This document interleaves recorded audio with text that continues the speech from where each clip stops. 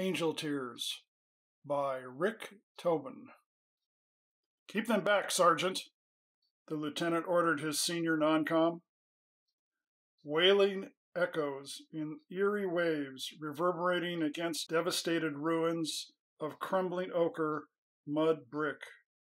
Muffled cries filled sorrow-soaked rags stuffed over widows' mouths beneath their hijabs. Battlefield mists converged with explosive vapors, covering terrified women dragging their robes across blood-spattered dust and street rubble at edges of a recent massacre. Their eyes burned from freshly decaying flesh reeking of putrescine and cadaverine.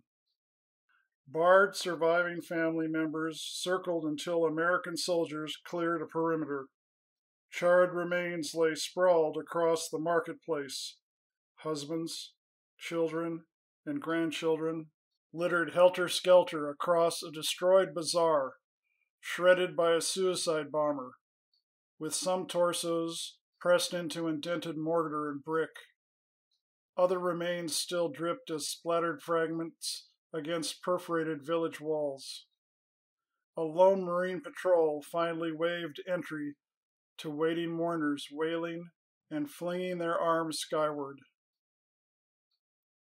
Pull back. Keep an eye for secondary attackers in the crowd. See a target? Take it. The lieutenant pointed his finger down a narrow street opposite the direction of the platoon's withdrawal. A sniper overhead confirmed his readiness. Blood rivulets oozed through street drainage, dribbling into pools where brick and glass blocked shallow causeways. Women threw stones at carrion birds gathering on loved ones' corpses. Muslim law forbids such indignities. White sheets were carefully placed over full bodies, while parts, scattered in disarray, were gathered with dignity in large woven baskets lined with white muslin.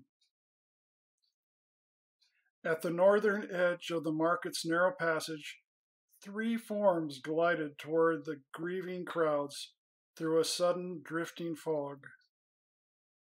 These strangers wore heavy teal scarves about their heads in modified cyan hijabs, revealing only ebony sunshields wide and close to their faces. They drifted through the scene in comfortable jumpsuits, a forbidden garb for women in Iraq. Their long fingers filled electric blue gloves, shimmering in glints of a sunset struggling to cut through the battle haze. Target acquired, a Marine sniper whispered into his mic while adjusting reticles on his scope. 4 mourners pointed to the uninvited strangers and began a warning cry, wagging their tongues and yodeling a haunting high-pitched chorus.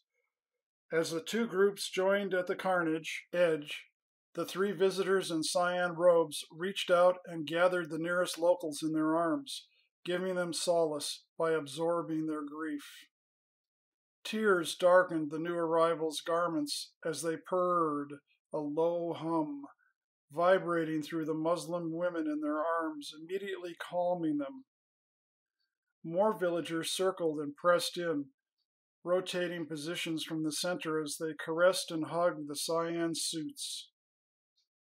The light blue uniforms soaked up all liquid sorrows, darkening to deep aquamarine with survivor tears. They don't belong here, soldier. Take 'em out. Do you read? The lieutenant's commands were sharp in the shooter's earpiece. A woman wearing a russet crescent on her hijab ran from the shadows to the throbbing gathering.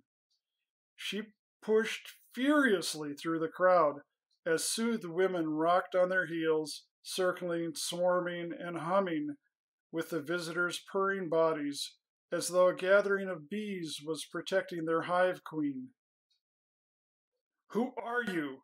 the attacker screamed in Farsi as she pulled at one of the blue headdresses. She pulled a black visor to one side, revealing yellow eyes and long black whiskers. The attacker screamed while falling backward to the ground, unconscious, lying paralyzed below the swaying villagers. The feline leader of the three interlopers moved to the center of the surrounding humans. She spoke lowly.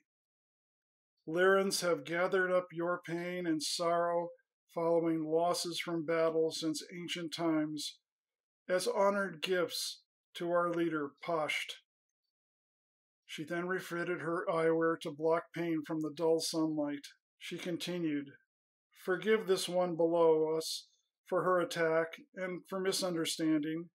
We come to you, women of Earth, in your times of greatest loss. We absorb that agony. In return, you grant your tears. Your water of grief has healing compounds we can't reproduce. It is the only cure for a plague on our world. Your tears will save many. Be at peace, beloved. Blessings from our blue star upon you forever." The three strangers drifted back north, floating over the dusty streets, leaving those behind to tend to their dead, but without the burden of deep mourning and with no memory of their encounters with an alien race. "Why didn't you take them out? You disobeyed my order." The angry voice in the headset broke the silent concentration of the rifleman. "No, sir. I followed my granny's order. She told me they might show up someday in the battlefield, as they did at the Alamo, Antietam, and Pearl Harbor. They were at the airplane crash in Pennsylvania on 9/11. I was there too. Nobody shoots angels. Not this Marine. Copy that?"